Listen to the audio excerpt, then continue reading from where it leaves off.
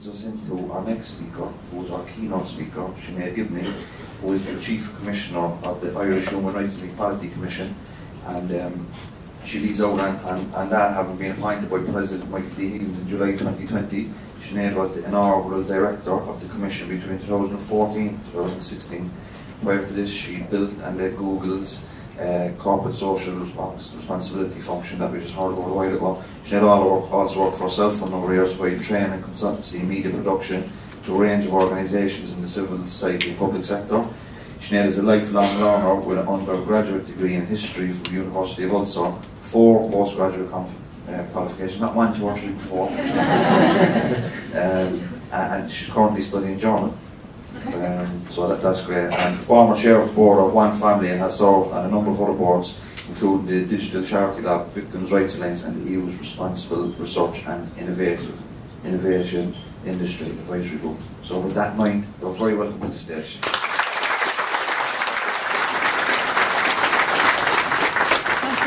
For the very warm introduction, and it's really wonderful to see you all here today.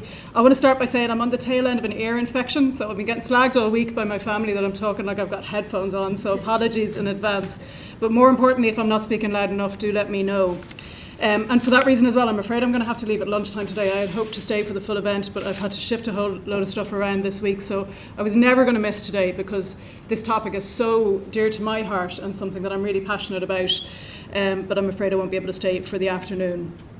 As David mentioned, and as you've heard from my profile, I worked here in Google for nearly 8 years. I left over 8 years ago, so I know we're talking today about rehabilitation for prisoners, but I am living proof that there is also rehabilitation after Google, just for any Googlers out there. You can leave. So just to put that out there as well. And a huge thanks to Google and to David for hosting us this morning. And thank you to Gaisce and the Department of Justice and Working to Change programme for inviting me to speak today on behalf of the Irish Human Rights and Equality Commission, and to be a part of what I know will be a day of commitment to our shared human rights and equality values. It's really encouraging to see so many different groups and individuals here representing the criminal justice sector, educators, employers, NGOs and community-based organisations, all here today for a common purpose. So in my time, I'm going to cover the public sector duty, and I'm going to talk about some examples of it in practice, and I know the public sector duty will be familiar to many of you. I'll then talk a bit about COVID, and we've heard about this already, but really what it has meant for prisoners and their families. I'd then like to recognise those who've contributed to the protection and promotion of prisoner rights through your work, just like we strive to do in IREC. And I'll finish by talking about the importance of decent work, the opportunity for employers, and specifically some comments on disclosure. But first, I'd like to wish a warm welcome to those people who are watching from within the Irish prison system. And as you've heard, some of today's speeches and discussions will be available for you to access, and I want to say what a privilege it is to be given the opportunity to speak directly to you as we discuss here today, not just the challenges that you face both within and outside the prison system, but also the opportunities and prospects available to you, and the best way for everyone here today to work together for your benefit, dismantling the barriers that you face and reflecting on what part we all play in helping you to secure a positive future for you and your families. The public sector equality and human rights duty puts a statutory obligation, and that's an important word, a statutory obligation on public bodies to eliminate discrimination, promote equality of opportunity and protect the human rights of those to whom they provide services and to their staff when carrying out their daily work. It means that equality and human rights are central to the way that public bodies execute their functions, including in the prison and probation services. Implementing the duty helps those public bodies to take a proactive approach to tackling equality and human rights issues. And the approach that we put forward is to assess, address and report. By assess, we mean that every public sector body must set out in its strategic plan an analysis of the human rights and equality issues relevant to their functions and purpose. To address, a public sector body must set out in its strategic plan the policies, plans and actions in place or proposed to address those issues, and then crucially it must implement those plans. and to report, and that means that every public sector body must account for the developments and achievements in its annual report. So how does this apply to the criminal justice sector and the issues that we're here to discuss today? Well, at IREC, we undertook a pilot project at the outset with 6 public bodies to investigate how they were implementing the public sector duty, and both the Irish Probation Service and the Irish Prison Service took part in that pilot programme and worked with staff and service users to uncover the key issues affecting all staff and prisoners. And today I'd like to share some of the details of the Irish Prison Services pilot. The then Director General of the Irish Prison Service made the crucial point that although prisoners were incarcerated as a punishment, they were not there to be punished. Rather, our prison system is meant to rehabilitate, to support and encourage prisoners, to empower them, so that when they leave, they can become positive and successful members of society. It was evident, though, very quickly that there were many equality challenges in the 2 prisons in the pilot, Docus and Limerick Women's, including specific women's issues and issues involving members of the traveller and Roma community, the LGBTQI+ people, and older people. The 3 key values that emerged when reflecting on the Irish Prison Service's commitments to human rights, equality, and the role of the duty were dignity, recognising difference, and compassion. In practical terms, it then meant hearing what each individual's personal thoughts were on the issues under discussion. For example, one Docus woman prisoner, Siobhan, said, "It was great. We all mixed together, prisoners, staff, medical. Everybody had their say on the duty, and everyone was on the same side. Everyone wants the best for everyone in here." And I think it's really powerful to hear those words. Everyone is on the same side. Everyone wants the best for everyone within the prison system. In Limerick, the discussions revealed that the main issues for women prisoners were education, families, and health. For the staff, concerns involved gender-specific training, support and supervision, and everyone had concerns about rehabilitation and the complaint system. The resulting improvements included supporting connection with families, enhancing education opportunities, and improving communications and complaints mechanisms. From my experience, this is just the start. Organisations who truly embrace the duty understand quickly the magnitude of how transformational it can be and how far-reaching into the structures and processes of your organisations human rights and equality truly go. The years of the COVID pandemic were difficult for all of us, but people within the prison system were particularly adversely affected. The prison service, staff and prisoners all worked hard to keep the number of COVID cases as low as possible, and globally Ireland was heralded as a model for success, including the submission of a paper to the World Health Organization. But while the infection control element was undoubtedly a success, the resulting isolation and the limitation of prisoner liberties was devastating for the prison population and their families, particularly in terms of mental health. And some of these issues remain today. It's vital that we learn from the response to the pandemic and assess together what needs to be done to ensure that human rights and equality obligations are met for prisoners and for prison staff, even in the midst of a crisis. This is one of our strategic priorities set out by IREC this year to future-proof for crises, so that the voices of those most adversely affected are amplified the next time around. It's often said that every person needs just one positive role model in their life to become successful and fulfilled. Just one person who believes in you, who supports and encourages you, can make a dynamic difference. And today I'd like to thank and compliment all those prison officers and probation officers who've done just that. Your work can be difficult and challenging. With your support, your encouragement and mentoring, lives are changed and better futures realised. It's both a challenge and a privilege to be in such a position, and I urge you all to carry that responsibility with integrity and determination. Encouraging prisoners to enrol in education projects, to study or undertake training courses, and then to support them while they do it is central to the rehabilitation process. And a fundamental pillar of both human rights and equality is participation. Nothing about us without us.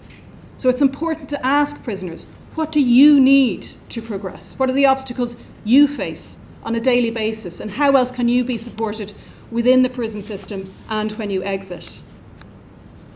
I had the privilege of hearing about some of these issues from a former prisoner a few years ago, and he told me that life with a prison record was like walking with a pebble in his shoe. Simple things that we all take for granted were so much more challenging for him. He experienced constant irritants and difficulties which made rehabilitation incredibly difficult. He spoke about having 2 sentences, the one that's handed to you by the courts and the one that stays with you for life. Because we know that access to meaningful employment is crucial for those leaving prison, but often former prisoners find that the real battle begins when they leave the prison system and attempt to find meaningful employment in society. And while companies like Google, who seek to actively support the recruitment of ex-prisoners, are to be commended, there's much more that Google and all employers can do in this area. You can review and fix systems to ensure that there are no algorithmic biases. You can tackle stigma to ensure those same biases are rooted out of your workforce. You can use clear, inclusive language when advertising so that people don't deselect themselves before the process even begins. And you can actively support initiatives such as the Gaisce Awards that are available to prisoners. Employers need to see ex-prisoners as eminently employable, an untapped talent pool. The determination and resilience that many prisoners show as they undertake a training scheme or degree course while in prison cannot be overstated. Believe me, you want these people on your payroll. Also, as we support ex-prisoners back into the workplace, it's important that we don't pigeonhole them into occupations or employments that they are unsuited for. Underemployment is a huge issue for prisoners and other groups such as asylum seekers who face barriers to employment. We all have specific talents and interests, and we are at our best when we get the chance to excel at them. And then there's the issue of disclosure, to tell or not to tell. Supposedly a person does the crime, then does the time, and that's it. The slate is wiped clean, except in certain situations. You're free to begin again, your sentence served. Except, of course, we all know that's not how it works. The stigma of a prison sentence can weigh heavily on a person. Discrimination, particularly by potential employers against ex-prisoners, can often be the factor contributing to recidivism. As a Commission, we've spoken publicly and given advice to Oireachtas members that a more inclusive spent conviction scheme with increased sentence thresholds and a review mechanism for more serious offences would significantly help offenders' rehabilitation and reintegration into society. We've also been clear that Ireland's equality legislation needs to be changed to include discrimination on the ground of criminal conviction. Such a change in law would reflect the impact a criminal conviction can have on someone's life when accessing employment, housing, education and services like insurance even decades later.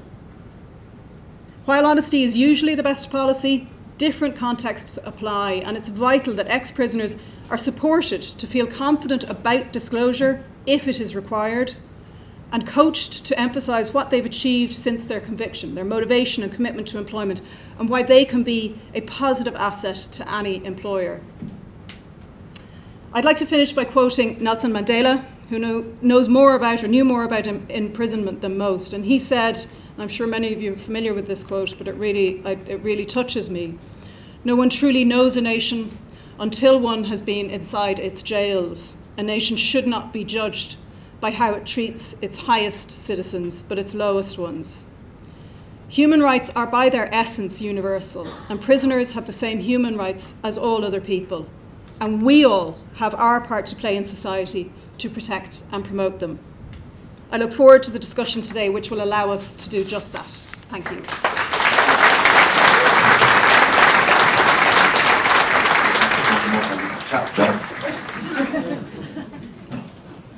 Well, you haven't invited me on the podcast yet, so. Well, you're definitely coming. But thanks for very passionate as well. You know, and I can see when you're speaking about certain sectors and organisations and departments, the eyes are casted over in those directions too, which is always good. But I was interested, you spoke about kind of ethnic groups and their experience. Would you talk a little bit about that?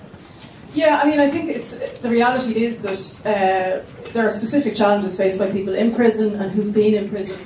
But we talk a lot about intersectionality. My team asks me not to say that word because it excludes people, but I think it's so important because people who are Roma, for example, and prisoners have a totally different experience. People who are LGBTQI+ have a different experience again.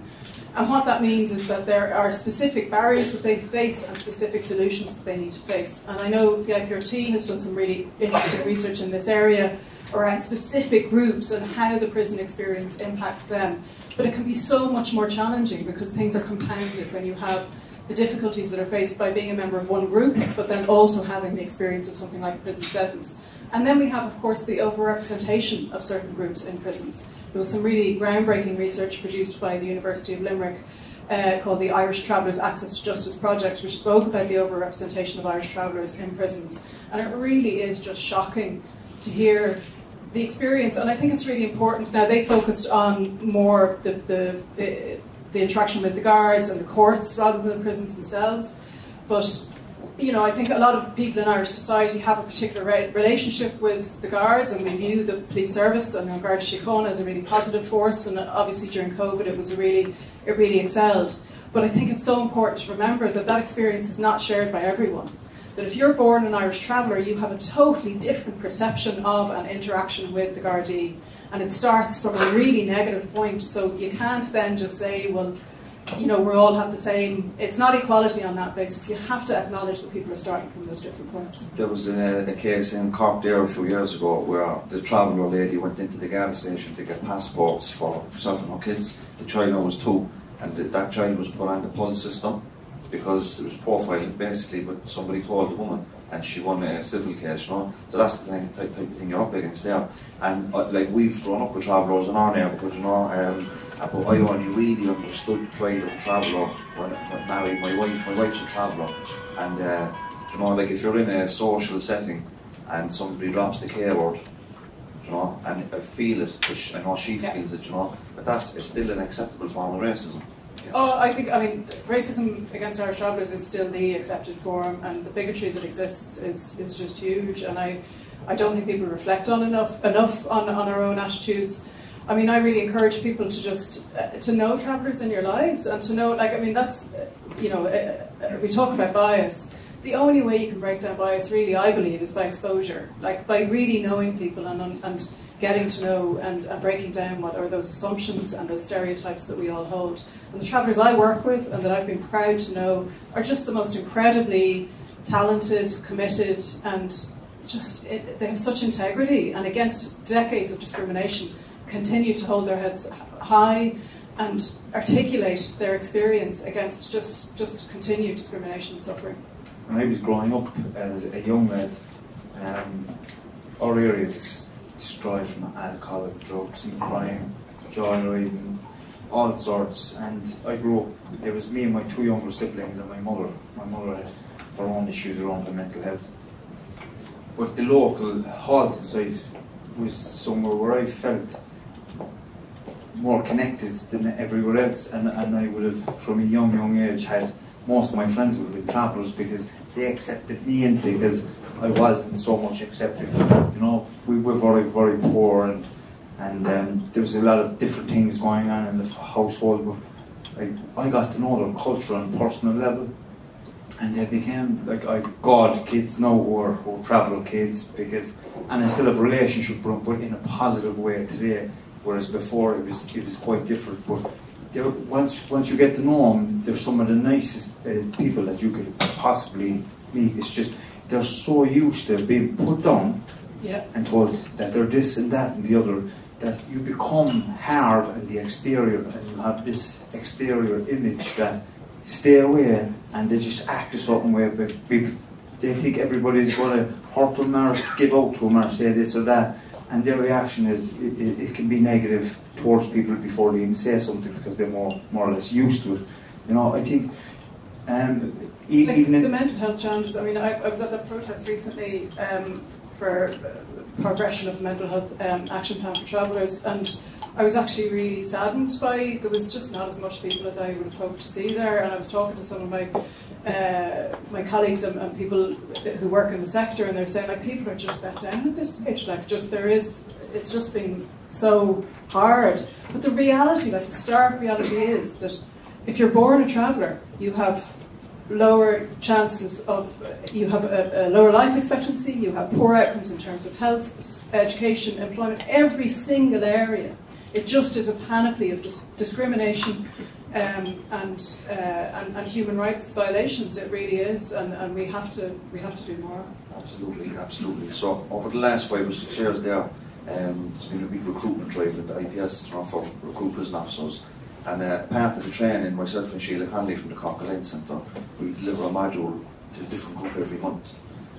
So it was just about, I suppose, so they have a better understanding when they go into the job of the backgrounds of some of the prisoners on the landing. So hopefully there's a bit more of an understanding, a bit more compassion, and you know, a bit of a critical awareness as to the context of the crime, you know, and that should, you know, help the environment. So that has went on for a few years. So recently I was in Cork Prison, and we do an addiction studies course, and we deliver that in the prison. And I never told the prisoners about this training, but they remarked about the new recruit officers being like sound and very approachable, and they have a chat with you as opposed to the old stock. But then I was in another prison that I won't name because I don't want to, you know, it's negative, like. But I was given a talk to about 50 prisoners in the chapel, and they had very bad things to say about the officers. Now there was officers present in the room, and I'm trying to acknowledge it but not get into it with them because I'm trying to get invited back in to do another talk. You know?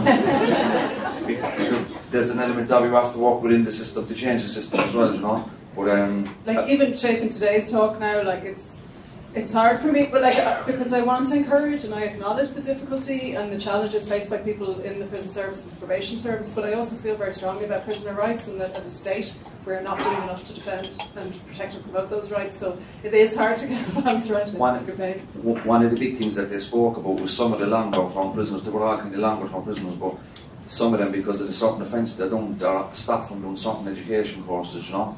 Yeah. Have you come across that in your report?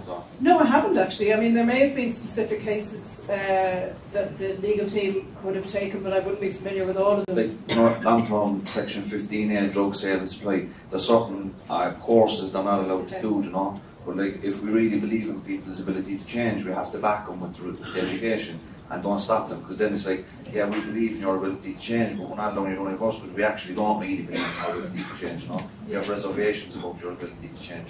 Even though you're in here for the last 12 or 13 years and we're after working closely by you, we still don't really believe in you. And that's what you're telling them when you stop them from doing the course, you know. So like education is for all prisoners or for no prisoners, you know.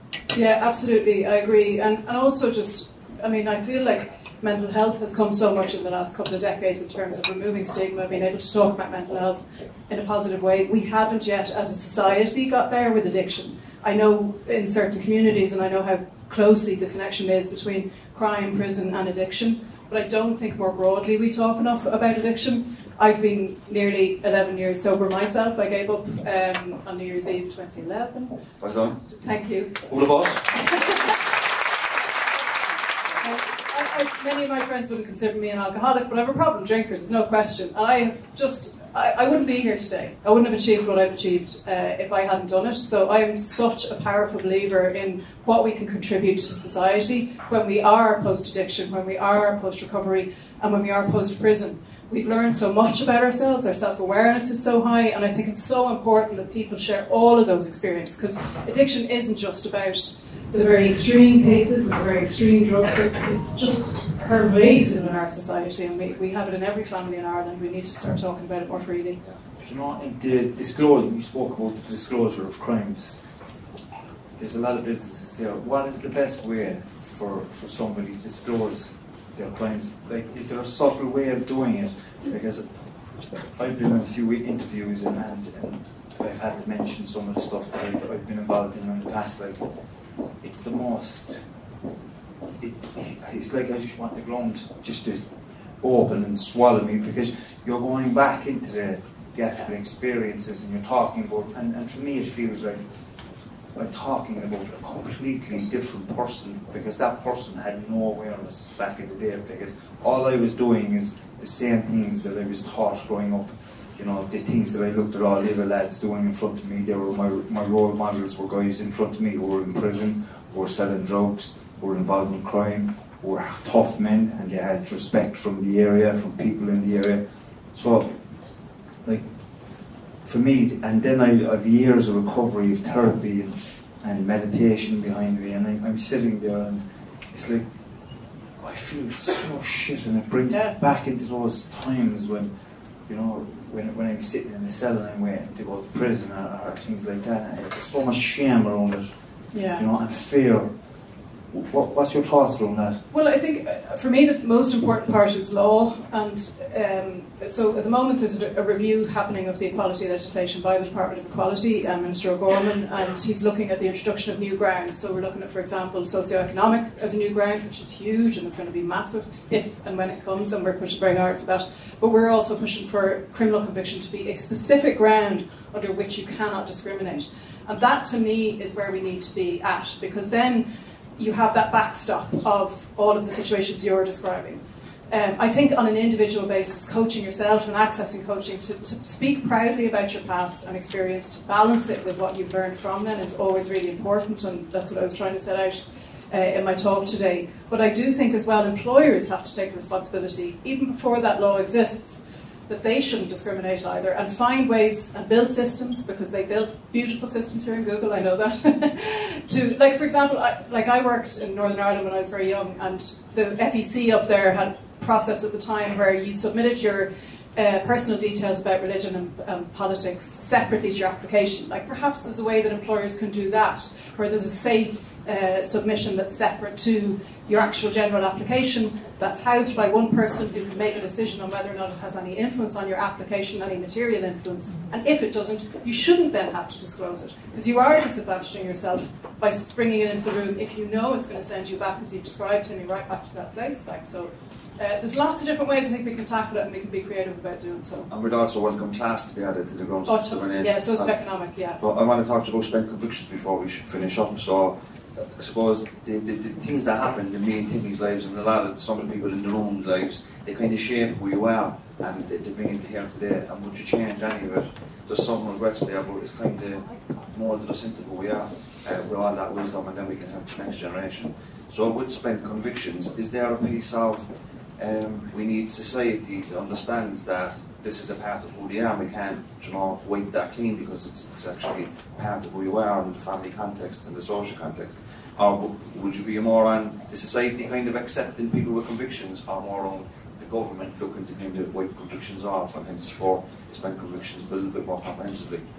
Well, I suppose our mandate would be to look at both areas. I personally think greater change has to happen in a legal basis, and the state has a broader responsibility to do it. And I know obviously Senator Lynn Ruan has just done amazing work in promoting this within the Oireachtas, and other parliamentarians as well who are pushing for it.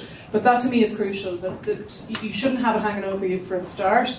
Changing society is a much bigger, I think, and longer term project, and it's not something we should shy away from. I think it's something we should all be playing a part in, and our organisation has a role to do that for sure, and great work done by IPRT and some of the other organisations in the sector. But for me, how we can just set those hard and fast laws and rules in place firstly is crucial, and that's what politicians need to do, policymakers. Excellent, excellent. And in terms of the spent convictions bill as well, that Luann is trying to pass through, around, you know, having drug offences classified as minor offences like road traffic and public order. So after 7 years they don't show up, they're considered spent. That would have a huge impact on a lot of people, because a lot of people are in prison because of a drug or alcohol addiction, you know.